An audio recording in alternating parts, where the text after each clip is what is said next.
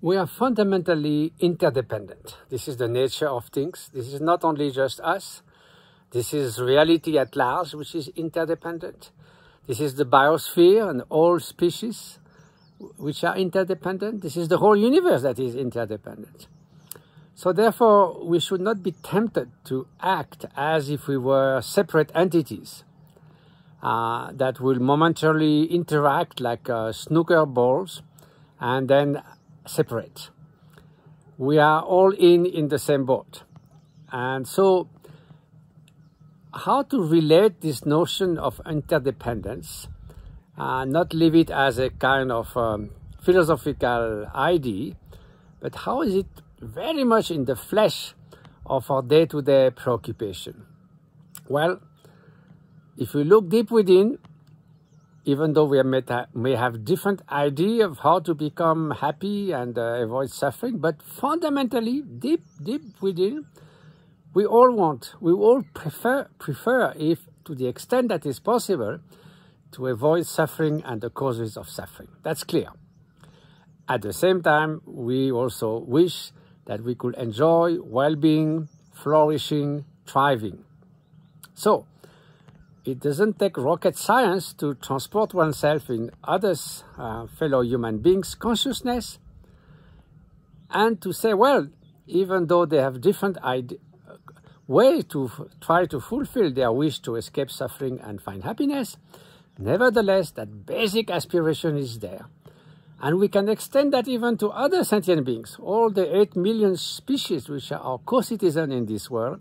Yes, definitely, they try to avoid suffering, they try to preserve their moral and their feelings of well-being and their physical integrity. So on the basis of that common aspiration, we can say we share that common humanity, that common sentience, that common goal of avoiding suffering and finding well-being and happiness. So then, of course, people may have very different ideas where to find happiness, and we may err and be confused and deluded about that. And if we think that we will find happiness in more and more and more wealth, power, fame, physical beauty, eternal youth, and so forth, the likelihood that we will achieve happiness is as good as winning the lottery. So we need also to look for happiness where it is, in the right place, which is more in the quality of human relationship, which is more in our inner world of emotions or emotional balance, which is more about cultivating positive affect and wholesome states of mind like benevolence, compassion, altruism, inner freedom, inner peace, rather than anger, resentment, jealousy, arrogance, and the like. So once we know that, then we can sort of attune our endeavor to make better outer conditions, not so much by seeking the lures of deceitful happiness, but trying to make a world that is more balanced in terms of environment, protecting nature, protecting other species, taking care of our human brothers and sisters. So all that makes that we can have a unified vision of our inner freedom and how to somehow together build up a better world. So we have seen that government facing this pandemic can take drastic measures. Half of humanity now is in confinement.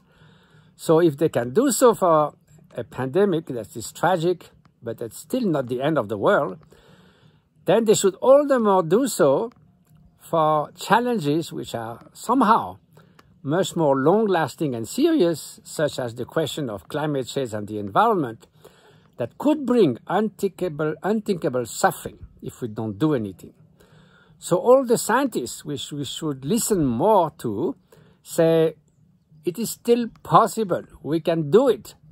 They have to say that because there are ways to do it. But this being said, they also say this needs a drastic change of our way of living. So we can see today that we are certainly applying drastic changes in our lives.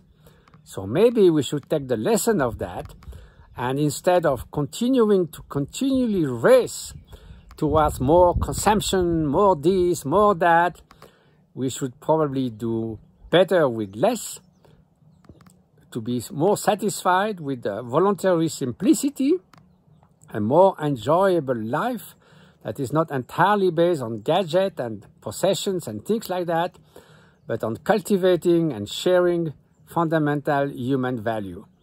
So let's hope that this alarm, which is this pandemic, and the lesson will not get lost, that will not rush to come back as the same as before, but we will use that opportunity to consider in depth the societal change that need to be made towards sort of better humanity, better relation with the other species, better relation with our environment, and so possibly together, through cooperation, not reckless competition, build a better world for a better future.